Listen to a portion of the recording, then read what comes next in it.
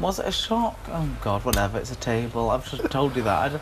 I don't care what you're worrying, Arron. I really don't care. Oh, he's a nasty bastard, isn't he? No, I tell you but what, he's a real nasty bastard, Scott. Sometimes you try and be nice to him and he just won't fucking take it. No, because Arron is just Instead ridiculous. of just admitting that he did something wrong and saying, I'm sorry, Arron. It's ridiculous. I'm sorry that I fucking talked about nominations, which is absolutely not allowed in this house. I'm sorry, and I didn't say... I appreciate that you still... That doesn't happen here. That does not happen in this house.